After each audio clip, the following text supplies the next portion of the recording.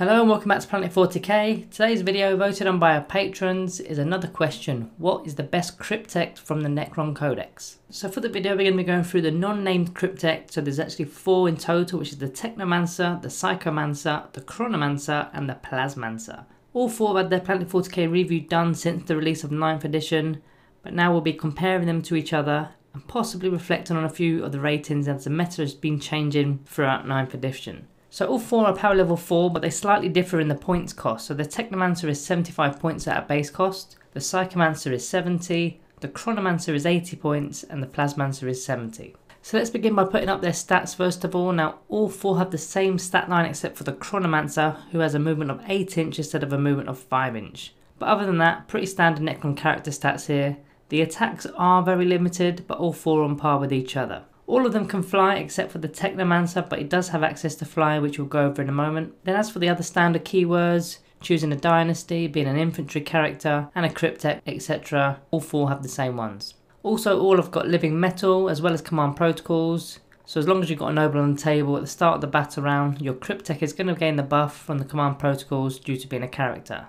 They've all got the dynastic advisor's ability to prevent them from filling up the HQ slots. Again, you're going to require a noble to use that. So that's everything they've got in common within their datasheet. So everything from this point is unique to the unit. Starting off with the Technomancer. Now having the option for the Canoptic Cloak for 5 points, which gives him a movement of 10 inch as well as the fly keyword. So now he's got fly like all of the other Crypteks do, and he also moves as quick as a Chronomancer as well. In addition, he can heal D3 wounds to any model within the same dynasty as himself that is within 3 inches of him, which is a pretty huge ability. Now it's not exactly apothecary huge by any stretch, but it's not limited to just core units and bikers. The only units he can't work with here are the dynastic agents and the Catan shards. So if you didn't want the cloak, you can take the Canoptic Control Node for 15 points as another option, which buffs the Canoptic units within 6 inches, which give them a +1 to hit, which is also pretty big. Not many units in the book can actually buff Canoptic units, so it's a shame you can't take both upgrades, as you'd want to keep up with the Wraiths and give them a +1 to hit. However, this does work really well with your Canoptic Spiders and your Canoptic Doomstalkers, which are sort of units that stay at the backfield,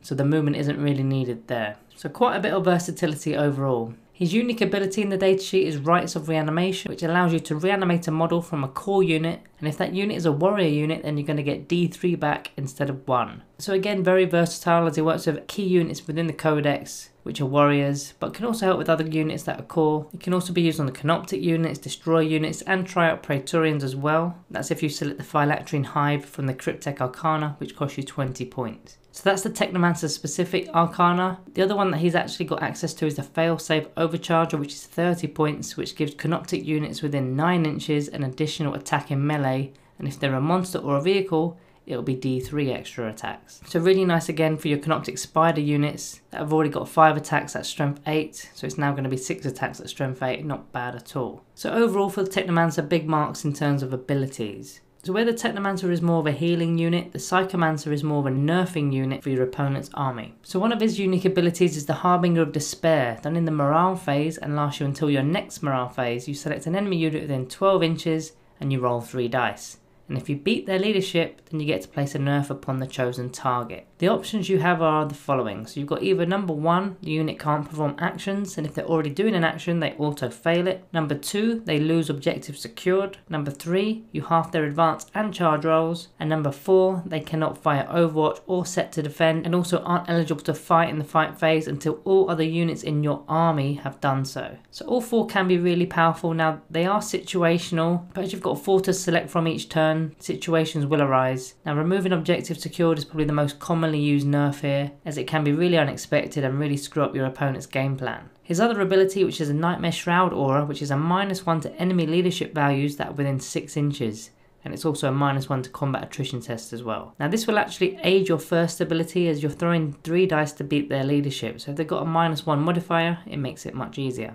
The Psychomancer's unique Arcana is the Atavindicator, which is used at the end of the movement phase. You select an enemy unit within 18 inch that isn't a vehicle and you roll 3 dice. And if you match that unit's leadership or beat it, they suffer D3 mortal wounds. Now this costs 25 points. It's effectively smite for a Cryptek, and again it goes nicely with your Nightmare Shroud Aura, giving a -1 to their leadership. On to the third Cryptek, which is a Chronomancer. Now this Cryptek messes with time and buffs your units up with the Chronometron ability, which grants any Dynasty unit within 9 inches a 5+ invuln save, and then they also get to reroll their charge roll. So another huge ability, and remember this Cryptek moves 8 inches with the fly keyword, so he can keep up with those destroyers and be granting them an invuln save and a reroll to charge, which is huge. It also works on the other units as well without an invuln, such as Praetorians or Lichguard with the War Scythes. His second unique ability is actually a buff to himself because hey, why not? He gives himself the Time Splitter Mantle, which is a 4+ invuln save, so he can go hang out on the front line with the hard hitters and do reasonably well. His unique Cryptek Arcana is the Counter Temporal Nanomines, which is 30 points, done in the shooting phase. You select an enemy model within 18 inches and half their advance and charge roll. A little bit like a Psychomancer. I'd say it was pretty pricey for 30 points, but it can be huge if used in the correct situation. Now imagine a unit of say Death Company stalking out one of your mid-table units. Throw this Arcana on them and bang, they aren't likely to be getting in. Then when you put your Chronometron buff on your nearby Scorpet Destroyers for the reroll charge and invuln saves, adios Death Company. This is every turn as well, so some turns it won't be as great as others, but in the ones that it does work out, it'll be huge. The last Cryptek here is the Plasmancer. Now when he was released in 9th edition, I really did like the model. Since then it's sort of taken a backseat as we've since had a lot more experience with using the Codex in the edition, and also the meta has been changing a fair amount due to Codex releases. Now this is your more offensive Cryptek. He's got Living Lightning, which is a single d6 roll for an enemy unit within 6 inches. And on a 4+, they suffer a mortal wound. And that's an aura ability within 6 inches. He's also got the Harbinger of Destruction ability, so you throw 3 dice, and on a 4+, the closest enemy unit within 24 inches will suffer mortal wounds. So plenty of mortal wound spillage coming out from him. Pairing him up with the Catan Shard does cause quite a bit of mayhem. His unique Arcana is the Quantum Orb for 20 points, which I think I've only ever used once. It's a once per battle item done in the command phase, and it's effectively a bomb you place within 24 inches.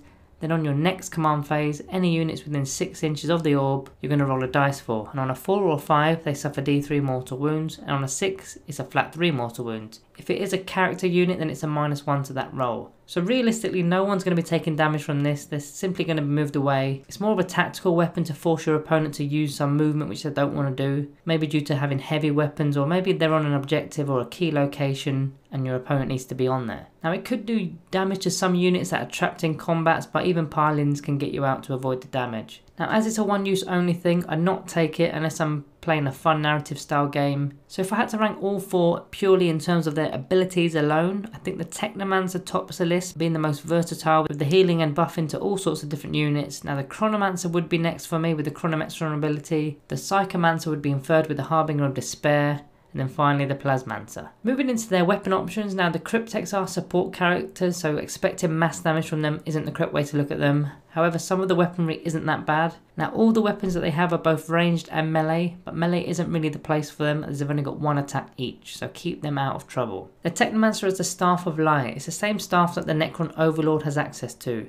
18 inch, Assault 3, Strength 5, -2 AP and single damage. If you're lucky you might pick off a Marine with it, but you're likely to score just 1 wound on your opponent's unit. That's fine. The Psychomancer has the Abyssal Lance, which is 18 inch range, Assault 3, Strength 4, -3 AP and single damage. So it's actually not as good as the Staff of Light. It does get a slight better amount of armor penetration, but it is only strength 4, so wounding with it is a little bit more difficult. The Chronomancer actually has a choice of 2 weapons, and he comes stocked with an extra melee weapon with Chronotendrils, which actually gives him 3 extra attacks with that weapon and 1 single attack with his chosen lance. It's only strength 4 with no AP, so don't get your hopes up too high. So the 2 range options are either the Aeon Staff, which is 18 inch range, Assault D3, Strength 5, -2 AP and single damage, but it has the blast keyword, and no invuln saves can be made against it. So it's a bit of an oddball weapon with only D3 shots, not 3 like the other ones. Maybe good against say Gene Stealers, removing the invuln and putting a -2 AP on them, giving them no saves. Now the other option I do quite like, and it's a free upgrade as well, called the Entropic Lance. It's Assault 1, but it's Strength 8, -3 AP, and the damage is D3 + 3. So for a support character that's fantastic, and he doesn't even need to pay extra points for it.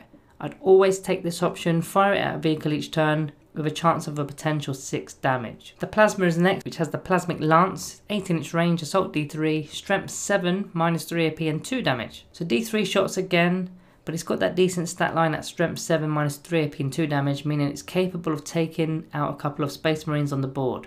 Or you could fire it at a vehicle and maybe scrape off 4 wounds. Not bad at all. So ranking the Crypteks purely based on their weapon loadouts. I'd put the Chronomancer in first place with that Strength 8 Entropic Lance. The Plasmancer in second place, purely because of the damage 2 weapon. The Technomancer would be in third, as it's only got a Staff of Light, and then finally the Psychomancer. So tactically, what's the best way to use all 4 of these models? Now firstly, you want to spare 40 points and go get yourselves a pair of Cryptothralls. Now these little buckets are actually really good for their points. They don't take up a slot when you've got a Cryptek in the list, and if they're within 3 inches of your Cryptek model, then they prevent the Cryptek from being targeted by any ranged weaponry, which is superior to the Lookout Sir rule, because some weapons such as snipers can ignore the Lookout Sir rule. So Marines have got the Eliminators, and us Necron players have got Death Marks, for example. There's lots of others, so Cryptothralls stop them from being sniped, so it's highly recommended that you use them. They also fight and shoot pretty well around a Cryptek model too, with a stat boost if they're within 6 inches, so they're going to have 6 attacks each and hit on 3s. Also their pistols are pretty good too, 2 shots each with the strength 5 minus 2 AP for single damage, so it's only 40 points. Where do I sign up? There is another way of avoiding being sniped, but it will cost you an Arcana slot for your Cryptek. Prismatic Obfuscation, which is 20 points and prevents your Cryptek from being targeted unless it's the nearest enemy model. So this is not a Lookout Sir rule either. However, for only 20 points more, you get those 2 bucket bots that can also do some damage, so I'd pay it. So let's start off with the Technomancer and how to use him. Now this Cryptek model is so versatile that it can be used in multiple ways. Your options mainly revolve around the following. So either option 1, give him the Canoptic Cloak and have him at your front line, healing the harder hitting units such as Destroyers, making use of the Rites of Reanimation ability, get yourself a Phylactery Hive Arcana, bringing the Destroyer back as well. Works the same with Praetorians and Wraiths too. Option B, get the Canoptic Control Node and keep him in your backline with your Canoptic Doomstalkers and your Canoptic Spiders, giving them all a +1 to hit in both shooting and melee. So this makes the Doomstalker the best heavy support option in the Codex when he's hitting on 3s, with that strength 10 Doomsday Blaster.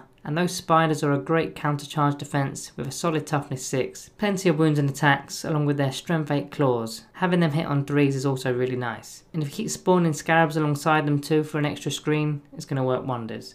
Again, you can also get the Phylactery Hive to use it on a unit of spiders to return a model once per game. Definitely worth it. Option C is having them with your core unit. So warriors are the obvious main selection, but immortals work here too, as you can bring a model back each turn, D3 if it's warriors. Pair that with a Ghost Ark's Repair Barge to get 2 D3 back, and a Ghost Ark actually has a stratagem to make it D6, so lots of synergy there with restoring models. That's probably your cheapest way of having a Technomancer, as you don't really need any upgrades. You've also got access to the Voltaic Staff Relic, which is a direct upgrade to the Staff of Light, which is a much improved weapon. It's Assault 4, Strength 6, minus 2 AP and the damage is 2, with the added bonus of 6s to hit, creating 2 additional hits. So definitely check that one out if you can. Now the Psychomancer, being a bit more situational, requires you to think on your feet. Having a game plan pre-game probably won't work with him, as he hugely depends on the mission and what secondaries you've got and whatnot. You need him to get within 12 inches of a unit that you want to debuff, which isn't always straightforward. So you could give him a piece of Arcana, which is the Dimensional Sanctum for 15 points, which effectively is Deep Strike. Then you can either use another unit that has the same ability, such as Flayed Ones, to provide him with a bit more protection and a Lookout Sir. Cryptothralls unfortunately can't Deep Strike with him, so they won't be in your list, so get your 40 points back and spend 15 of them on getting Deep Strike. Amphibian Destroyers are another option that can Deep Strike in with their Tunneling Horrors ability, but they aren't quite as resilient, and once they're dead, your Psychomancer is next. So from the 4 debuff options that he has, turning off actions or objectives secured works pretty well, but you need to be contesting the same objectives for it to have any use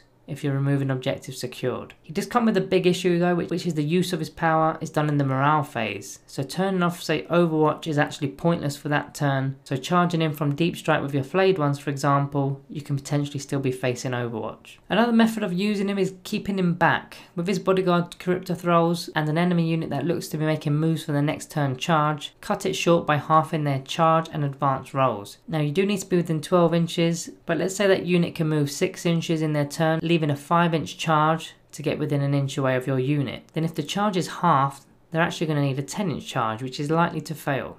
Now the Chronomancer is next. He's got a bit more resiliency due to his Inman save, and has the speed to keep up with your frontline units. So take some destroyers for a walk with him and let him give that much needed invuln save and having the reroll to charge as well. I'd still try and take the cryptophiles with him. Maybe you'll need to advance them to keep them up for that added protection. And also remember he's got that entropic lance, so he's doing work with that strength 8. Other units can work, such as flayed ones and lich guard. Now wraiths already have a 4+ invuln save, so it would be a touch wasteful to use on them, but they would still thank you for that reroll to charge at the very least. Now your plasmancer is the last one here, which is the most offensive Cryptek here. He throws out mortal wounds left, right and centre. I like to pair him with a Catan shard, which is also throwing tons of mortal wounds. Now as this Cryptek is the one you want up nice and close to the action, a Bale of Darkness relic may be a good option with him. Bring along some Lich Guard or even a Warrior Blob with a shorter range strength 5 weapons to provide him with that much needed lookout sir, and it's also a solid backup also if you're bringing that Catan shard too. It's a massive backup. So out of the 4, what is the best Cryptek that we've mentioned today? Now starting off in 4th place, I'd say the Plasmancer is the least used from the 4. Support characters need to be supporting the heavy hitters rather than actually doing the hitting themselves. Now it isn't a bad Cryptek, but in comparison it's the least valued. In 3rd place I'd say it was the Psychomancer. Now he's got potential of literally winning you games, but requires the right situation at the right time, so planning is not straightforward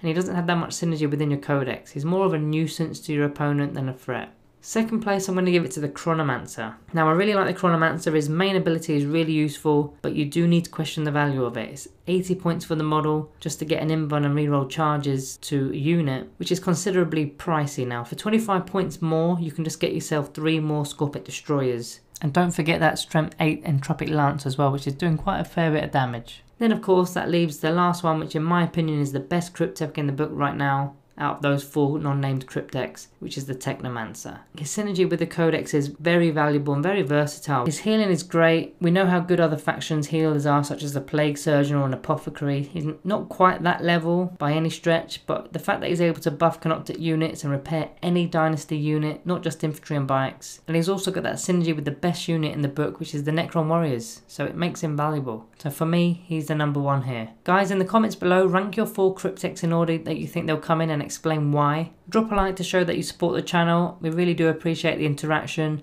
Thank you all for watching and I'll see you in the next one.